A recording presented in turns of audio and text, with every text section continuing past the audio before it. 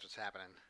So I've been thinking about this for a while, and I think I've mentioned it in a couple of my videos, but um, I definitely started thinking about it a lot more when I was running the Celeritas printer at 35K, 600 millimeter, and I was skipping steps, and I was actually increasing the driver volt or current to compensate for that. Um, but I've been thinking it for a while. What would happen if I added some large capacitors to the stock drivers? Would I be able to actually compensate for those really quick accelerations, pick up the slack? Um, instead of having to keep on increasing the current, add some larger capacitors to help with voltage droop, or just be able to compensate for those hard accelerations. And one of the reasons why I was thinking about this is that I'll show you one of these drivers here. I'm actually running this on the Orsinus or Orca printer. These 5160 Pluses from BigTreeTech. But notice these really large capacitors.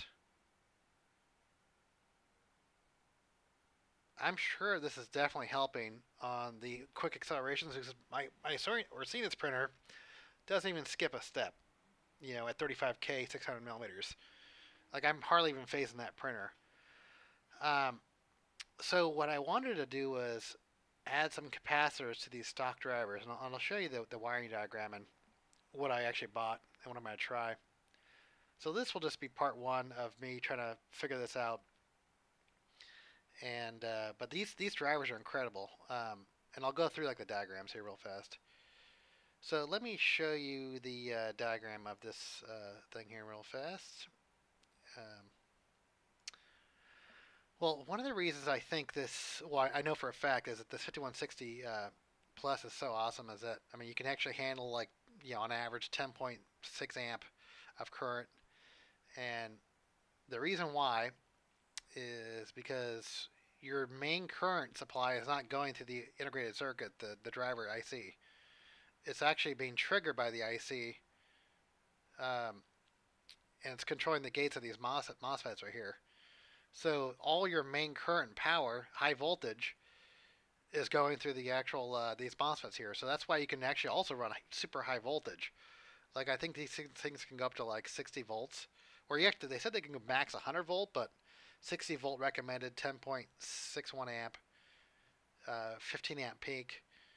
But yeah, the main supply voltage and current is going through these MOSFETs and not the IC.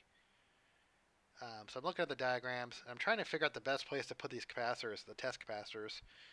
So obviously I'm going to be running stock drivers, and I'll show you another diagram of that, and where I think the best place to put them is. I'm not an electrical engineer. I work in IT. So, so if you guys, if you think this is a really stupid idea, leave it in the comments below why you think this is a dumb idea. But all right, so here in this diagram here, this is actually where those two capacitors, the two large capacitors you see, are right here. So they're providing, look, to me it looks like it's the source voltage coming into the device.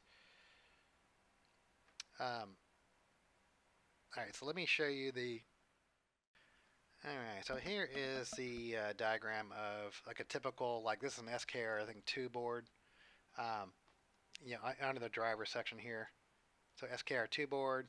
So I'm basically looking at the driver section, and I wanted to see, typically under the driver, under like the connection where you would put the driver, there's actually typically a little capacitor there. And I actually went out and verified that I'm actually in the right spot, but it's a 100 microfarad capacitor, 35 volt.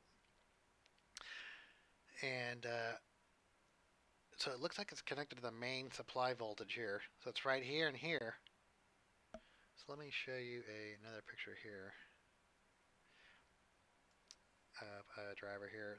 This is actually the TMC2240, which I'm going to be connecting to. Now, I really like the TMC2240. It's definitely better than the 2209. But what I like about it is it has an internal temperature sensor, thermistor. Has like you can actually see in Clipper what the driver's running at. And I'm actually having cooling issues on a couple of them, so I had to modify my cooling duct because I can see that. You couldn't see that with a 2209 or a 5160. So it's huge to be able to see what the individual driver is doing temperature-wise. So my thought was I would actually add a capacitor here and here. I mean, I'm not a total electronics rookie. I've been messing with electronics my whole life, and I took a couple years of electronics when I was a teenager. Um, yeah, because I kind of went, I had to make, I kind of was more into computers, so I originally I thought I was going to be an electrical engineer.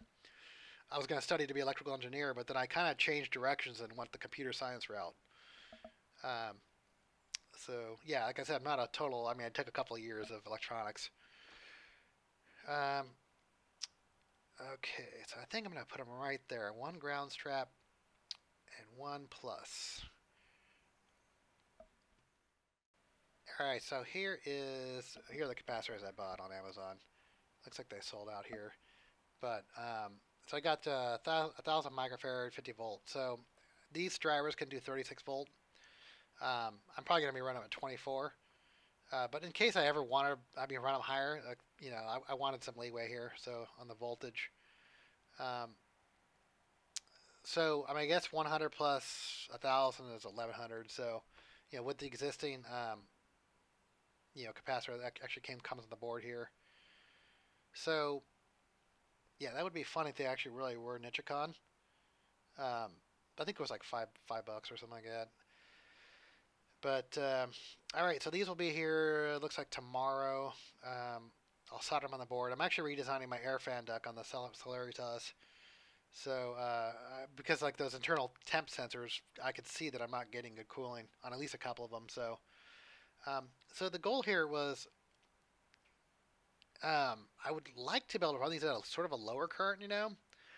Like right now, the 5160 Pro externals on the Orsina's printer, I'm actually running 2.2 amp of current, but I only have 2 driver motors.